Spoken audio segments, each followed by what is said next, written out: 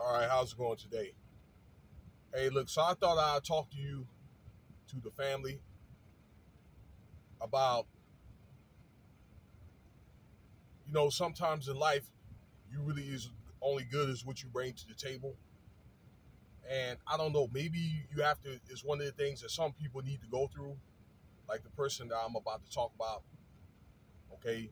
So you can maybe have that walk alone to where it's really just you, and it's one of the things that you walk through it to be able to galvanize and try to dig out the core of faith so you can, I don't know, overcome. And it's either you can try to overcome or not. Well, not try to do it, but do it. Okay? But really, the ball is in your court. So I kind of feel like this man is like, I'm about to talk about, is like Job, like in the Bible. He got stripped of everything that he had, children, land, crops, and everything.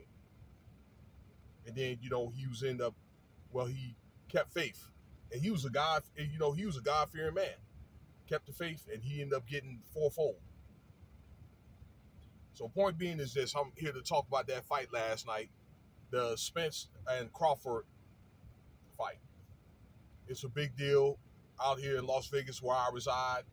All right, I was looking at some highlights of it. They were talking about it like all week. I was supposed to have some friends that come out here from out east, and they didn't even come. Everybody was there. They had celebrities, other boxers in the craft. Let's see here. Mayweather came through and his dad. They had, who else? Adrian Bronner. They had Deontay. They even interviewed him about that. Like he even got done dirty. I felt he had 2 long counts against Tyson Fury. And I felt like that second fight, Fury also loaded his gloves. But,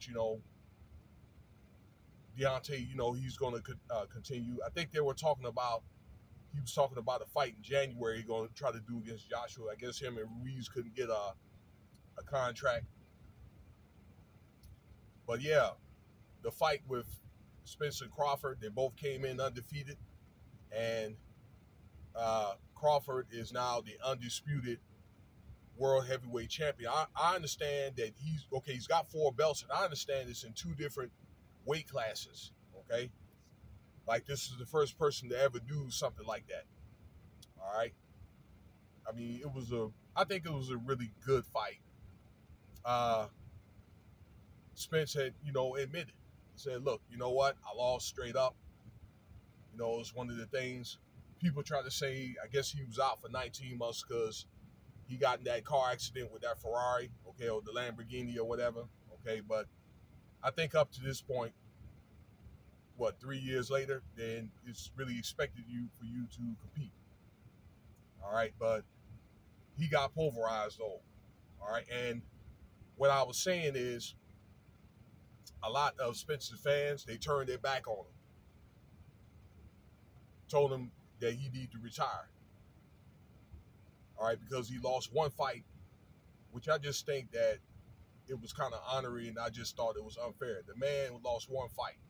I think in today's boxing, as talented as these guys are and as skilled as they are, it's going to be very, very difficult to be undefeated, okay, in any class, particularly if you're heavyweight. I know why they're mad, because there was millions of dollars that were lost in that fight, okay, with Spence, okay? So many of the ones that lost money probably said they didn't want to deal with him anymore, okay, just because of 1 fight. And, I was looking at some reviews of other boxers, guy like Mayweather. I didn't know that Spence been around that long when Mayweather sparred with Spence when Mayweather got out of jail for all that domestic violence stuff, and said that, he was a really good spar partner. He helped get Mayweather back on track, because I guess he had got big when he was in jail, doing push-ups, lifting weights and all that. And Spence actually helped get him right, sparring. And he thought that he was I thought that probably so too, but there was a lot of people that were saying good things about Spence. All right, but it's just one of those things. I predicted a tie for the fight or maybe a draw.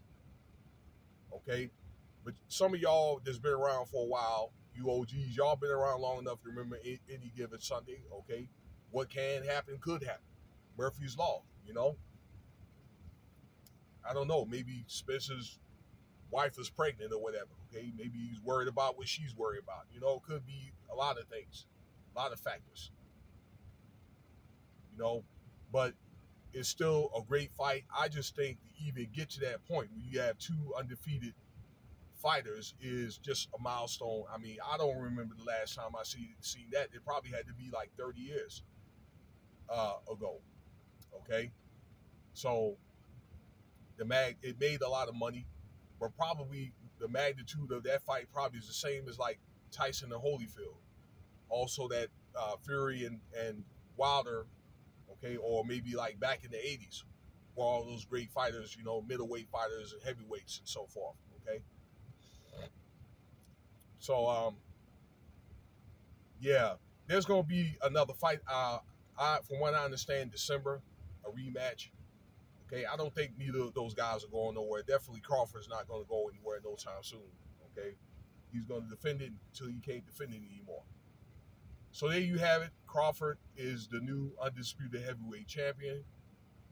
But I just thought it's like really heartbreaking for a lot of people to turn their back on Spence like that and just lose faith.